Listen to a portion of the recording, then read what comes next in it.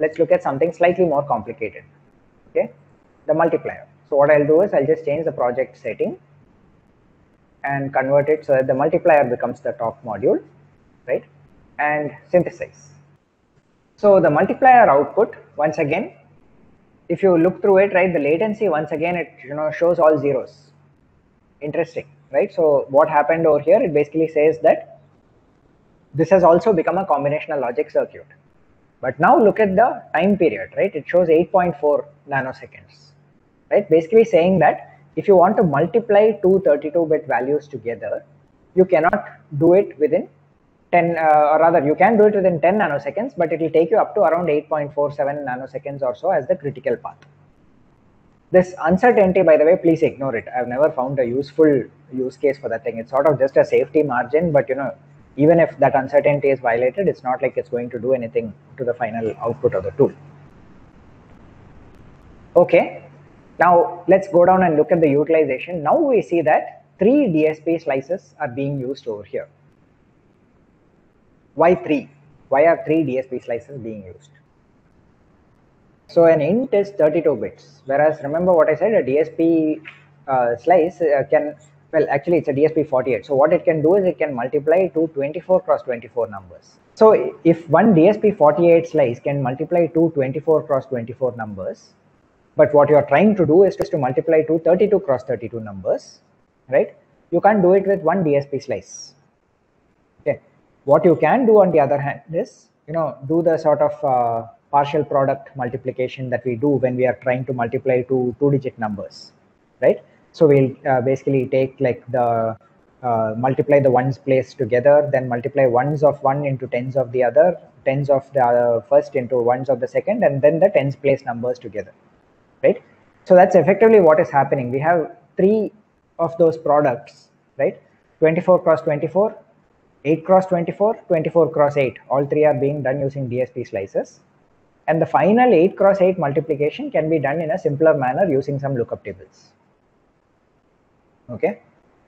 So with all of that in place, it is able to do this. And what you find is that once again, the rest of it is exactly the same. The AP start, AP done, etc. is the same. Let's go look at what the hardware looks like. It is basically just as a signed multiplication. Okay. Once again, Vivado HLS is just being lazy here. It allows with the Verilog compiler to take care of the actual multiplication implementation. Okay.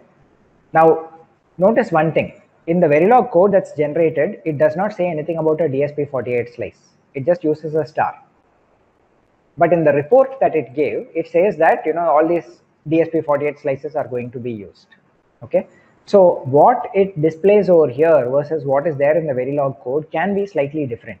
Because even though it is showing 3 DSP slices here, whether 3 DSP slices are used or whether some other way is used in order to implement this actually depends on the Verilog compiler, how that is going to take that signed multiplication and implement it in hardware.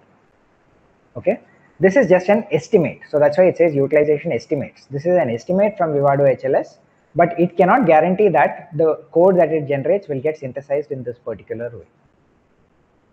Okay.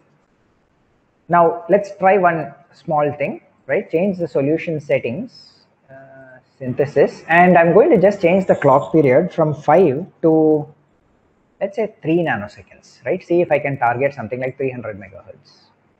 Okay. Just run the entire synthesis. What do you think is likely to happen?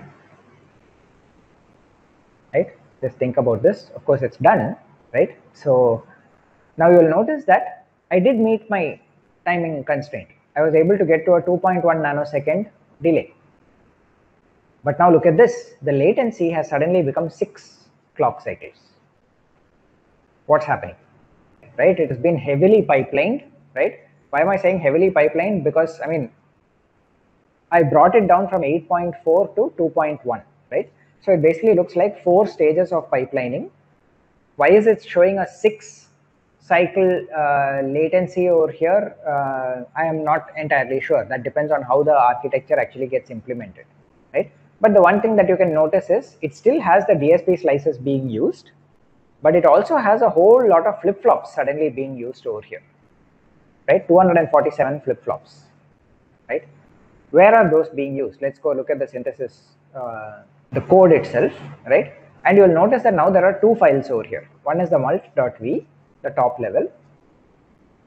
And now suddenly look at this. By the way, so let's go back to the solution. Now you see that there are two additional signals, not just the start, done, etc. There is also clock and reset, right? Remember, we never introduced a clock or a reset in the C code. It was automatically brought in by Vivado HLS. Okay, and what has it done? It basically, now if you go look at the Verilog code, you will realize that what has ended up happening is it has generated a state machine, a finite state machine. That is what this FSM stands for. Okay, so what you will find is that now when we look at this code, you will actually realize that the code that it generates is quite ugly. It's difficult to read. Okay, it's very difficult to understand what is going on because there are no comments, right? I mean, so something like this, for example, I can say that yes, it's a state machine, but I really don't know what each state corresponds to. Okay, and this is a relatively simple state machine where it is just sort of, you know, counting and moving forward one state to another. Actual state machines that Vivado HLS generates can, you know, really become very hard to understand quite easily.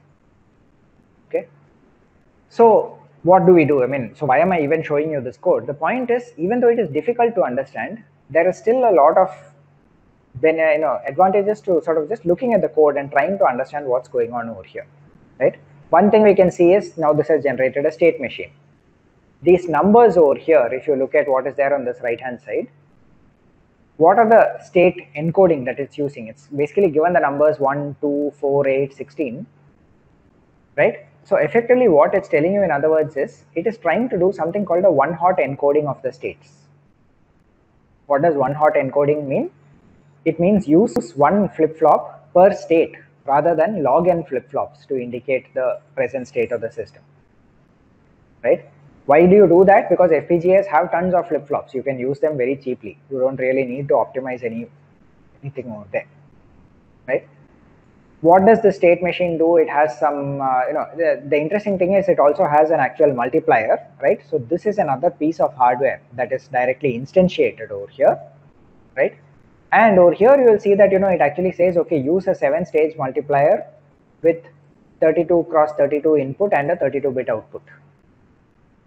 Okay. So by the way, you realize that, you know, because my function was declared as having a return also of output type int, even though I'm multiplying to 32-bit numbers, the output is not 64 bits. The output is 32 bits.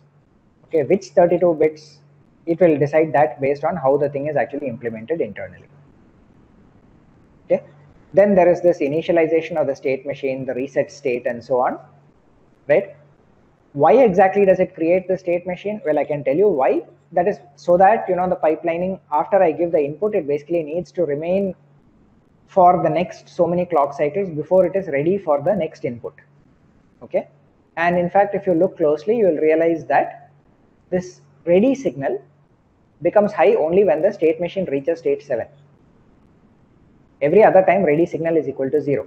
Similarly, idle also is 0 unless it is in state 1. Okay, if it is in state 1 and start signal is equal to 0, that is not yet started, then idle is equal to 1. It is idle and, you know, waiting to get another input. Otherwise, it basically says it's busy. Don't give me new inputs. And similarly, the done and the ready in this case are, you know, the same signal. Okay. This other Verilog file, if you go look inside it, you will realize that essentially, you know, it goes one step further. It just basically tries and instantiates this module, right? And this is something which directly can get synthesized by Xilinx. It's one of the primitives that is present over there. So we almost never do, you know, use these kind of things directly, but Vivado HLS can generate this kind of code for you efficiently. Okay.